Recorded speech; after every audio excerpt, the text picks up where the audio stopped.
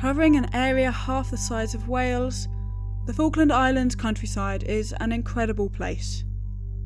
In the east, wide open plains and rocky outcrops make up the landscape, while the gently rolling hills in the west are drier and warmer. And the outer islands are home to a stunning diversity of wildlife. Away from the capital Stanley and the Mount Pleasant military complex, just 400 people call the Falklands countryside their home. And just 30 of these are children. This means there has to be a very Falklands approach to rural education.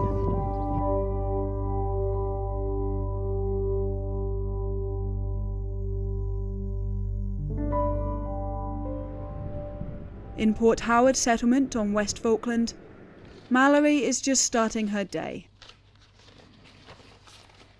The settlement is a private working farm, but this isn't why Mallory is here. She is a teacher at Port Howard Infant School, and her class is the largest of the 4 rural schools in the Falklands. What's the matter? This class of 8 students, like all of those in camp, is a mixed age group, and Mallory must balance the needs of each of the children in her care, juggling many different tasks and subjects. I think camp education runs on being organised, especially if you're on the West, because if you want to do a topic and you need resources from town, you need to get them in the half-term holiday or in the end-of-term holiday and make sure you've got what you need. Because there's a lot of young children, they need constant attention. So I try and stagger the start points of each activity. I might have the little ones reading or doing an activity that they can do independently while I get the older ones set off on their task. And once they're going and they can work independently, I'll go and move the littler ones onto a new task and they get input from me. Topic-based work is useful as it allows all of the children to focus on different skills. This term the class is looking at hurricanes, in the wake of the devastating storms that hit fellow UK overseas territory, the British Virgin Islands, earlier in 2017. Mallory has a teaching assistant to help her meet the needs of her students, who vary in age from 4 to 9. But not every camp teacher gets this help. In fact, some teachers don't even get to speak to their students face to face. At nearby Fox Bay, Claire is coming to the end of the day with her students. At least, the students from this settlement. She now has to get ready for a very different type of lesson. Those students who live more than 30 miles from a settlement school get a unique and sometimes challenging education.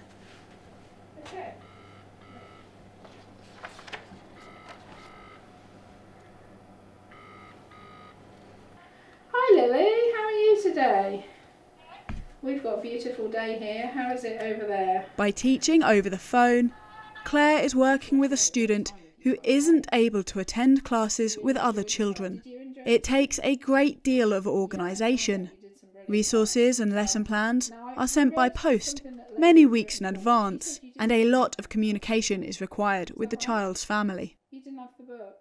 Elsewhere in the world, this long-distance teaching method may have been replaced by Skype lessons and online learning. But here in the Falkland Islands, the internet infrastructure is not yet reliable or accessible enough for it to form the backbone of a child's education. The children in these isolated settlements do get face-to-face lessons for 2 weeks each term, when a travelling teacher will arrive and live alongside the student's family, while giving classes to a full school timetable. While now based at Port Howard, Mallory was a travelling teacher last year and found it to be a very unique experience. And I was really lucky. I just loved last year. I had the best year as a travelling teacher. There's got to be a good relationship between the travelling teacher and the settlement school teacher who delivers the phone lessons. And there needs to be really good communication. So the teacher who's providing the telephone lessons needs to have a really clear idea of what the classroom environment's like on the farm, what equipment they've got in the cupboards, and be able to really easily know what they can and can't use. Okay, we've got this week's spelling. The travelling teacher and telephone lesson system, while being expensive to run per child and not without its challenges, does however allow young children to remain in their settlements, rather than forcing families to move into town and away from their farms and homes. The small class sizes in camp means that each student gets more time with their teacher than they would in Stanley. There are some areas where camp education is lacking. Large-scale arts and performances are difficult, and it's hard to play hockey with just 3 people. The clubs that kids generally go to in town, they're not available out here. Like the sports centre and the swimming pool, you know, the hockey clubs and dance lessons, but the children out here have a lot more freedom. They do get a lot more attention because there's so few of them and they're so special in the settlements. There's a lot of freedom out here that they really enjoy.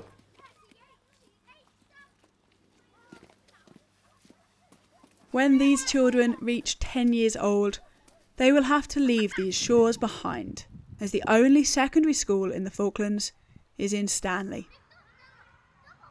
Students can choose whether to live with family in town or at a government-provided boarding house, but whatever the choice, it is still a big change. There are activities each year to help kids from camp to integrate into their new classes and to get used to a more regimented school day. Every winter we have winter school and all the camp kids are encouraged to come in for a week in town. All the camp teachers come in and they have a week together in IJS in the school in town. So they have exposure to what's going to come, you know, there's transition periods. This year they made stop-motion animations and presented the projects to a crowded room of children from across the whole of camp and their family.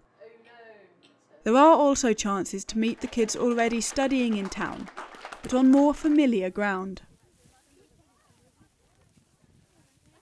Year 5 students get a field trip to a local farm, where all of the students from across the whole of the islands can meet and mix. There are more children on this trip than there are people in many of the rural settlements. The students are all camping at Goose Green School on East Falkland, and for some of the children from Stanley, this may be the first time that they have spent the night out of town. Trips such as these are designed to mix the camp and town children and to get everyone appreciating and learning about the Falklands countryside and history. Many camp education kids are keen to show off their wilderness knowledge and to get the often rare opportunity to play team sports with children of their own age.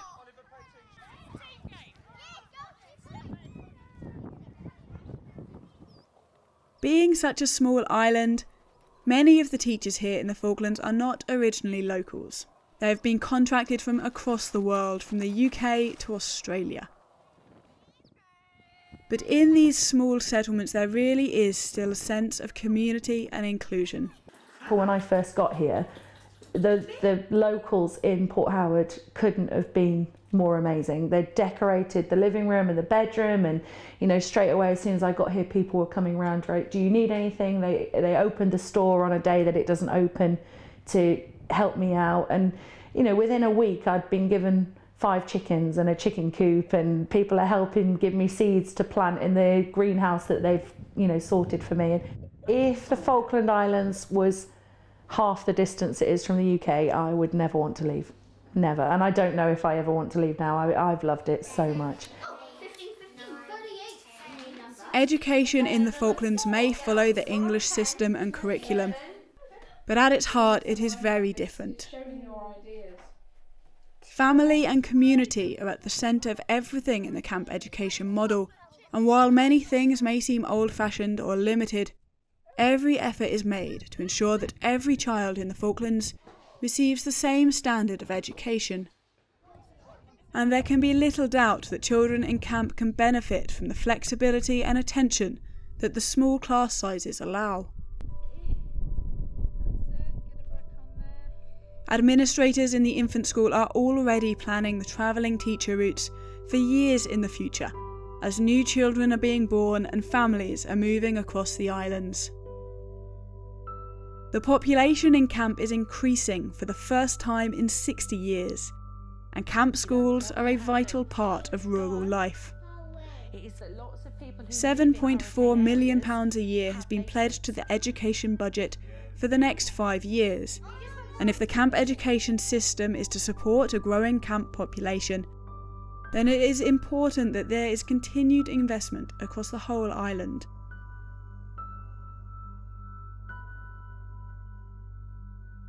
And then who knows, perhaps in a few years, more camp schools will have as many students as Port Howard. Fantastic. And what we're going